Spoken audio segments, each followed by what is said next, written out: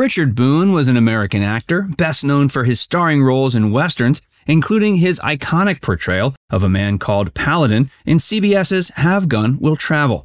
The series aired both on radio and TV from 1957 to 63. Not only did Boone star in the series, but he also directed many of its episodes and served as narrator. Throughout his career, he starred in over 50 films, but by the 1970s, he was in the twilight years of his time in the spotlight. Boone eventually passed away in 1981 at age 63. In the years that preceded his passing, he lived with strong resentment and deep animosity over how his career played out, especially in its latter years.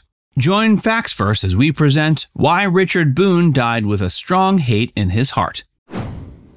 He never thought Hollywood was on the artist's side. In 1960, Richard Boone told the Hanford Sentinel that, in his opinion, most television was a waste of time. He said the people connected with TV realized how bad programming had gotten but didn't seem to care. Instead, they would make their shows as cynically as possible. Boone told the outlet that the producers of his day were turning out programs literally making him sick, and that every year it seemed as if television was reinfecting itself, using the same approach to shows while making them worse each season. Boone wrapped up his scathing critique by stating his belief that unless television changed its attitude, people would walk away from it just as they had with motion pictures in the late 50s. Boone's negative sentiments regarding the industry might come as a shock to some, especially considering how he was such an integral part of a show considered to be a success both on a critical and commercial level. By all accounts, Boone was very proud of what he was able to accomplish with Have Gun, Will Travel. Still, the show seemed to perfectly embody the driving force behind the actor, whose relentless push for quality was something that proved to be a near-constant motivation throughout his life. His shifting priorities. Richard Allen Boone was born in Los Angeles on June 18, 1917. He initially had aspirations of becoming a painter. In fact, he attended the LA Art Students League, Stanford University, and the Chouinard Art Institute in California with dreams of becoming a world-famous artist. One of the primary reasons why he chose to leave Stanford was addressed in a 1951 article published in the North Hollywood paper The Valley Times. Apparently, Boone and some of his frat brothers acquired a lifelike dummy with the intention of playing a practical joke. They called up a friend in another frat house and asked him to drive over immediately as something important had come up. They tucked the dummy away in the shrubs that bordered the street a block from their house. When they saw what they assumed was their friend's car approaching, they pushed the dummy into the street. To their surprise, the driver of the car, that was the same make and model of their friends, actually belonged to Mrs. Herbert Hoover. When her car careened into the dummy, she leapt out of the vehicle in a panic, terrified, thinking she had just killed an innocent pedestrian. In the commotion, Mrs. Hoover slipped and sprained her ankle. The university conducted an investigation and decided the jokesters were, quote, wasting their flair for showmanship as Stanford students. After essentially getting ousted, Boone moved into an artist colony, but things changed abruptly when the U.S. entered World War II. From there, Boone joined the Navy and spent the following 4 years serving as a gunner in the South Pacific. Since military life wasn't conducive for his painting, he instead took to writing.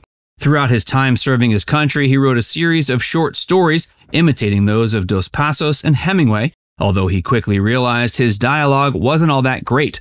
So after the war ended, he joined the neighborhood playhouse in New York, taking full advantage of the GI Bill, with the hopes of seeing how professional actors handled dialogue.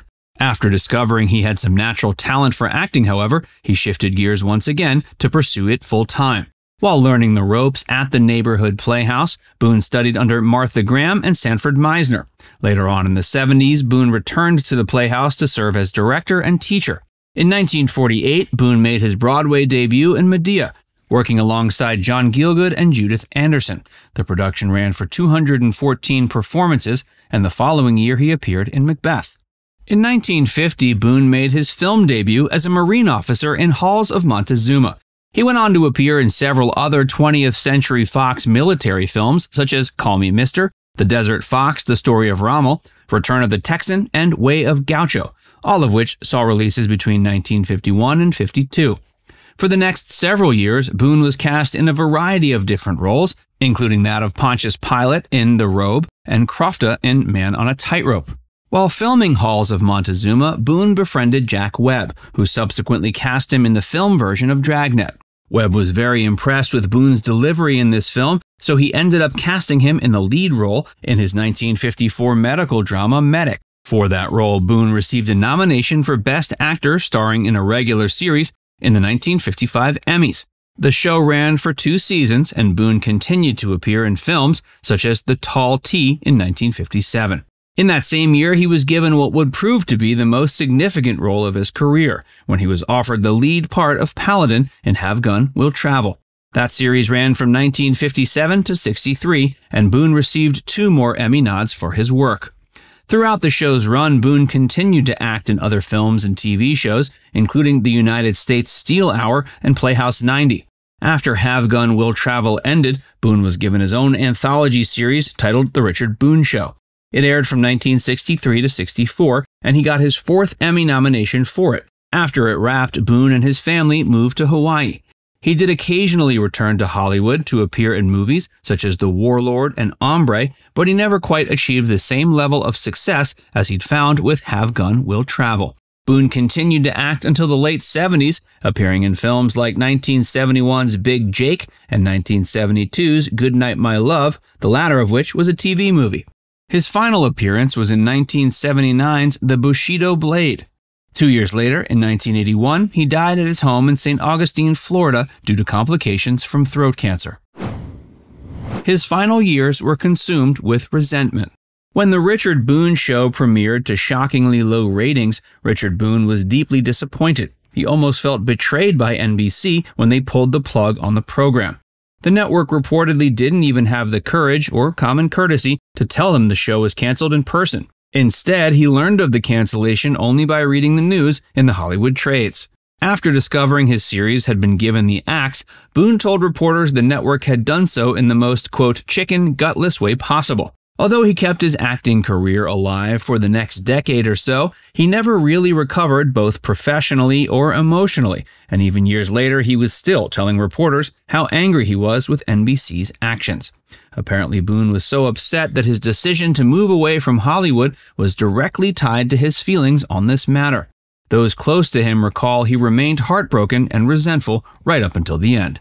To cope with his feelings of bitter animosity, as well as to deal with his old battle scars from the war, Boone took to heavy drinking in his later years. He also frequently cheated on his wife, Claire McCallan.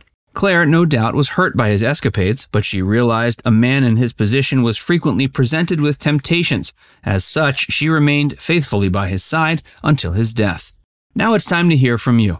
Do you think NBC gave Richard Boone a raw deal by canceling The Richard Boone Show? Let us know in the comments section below.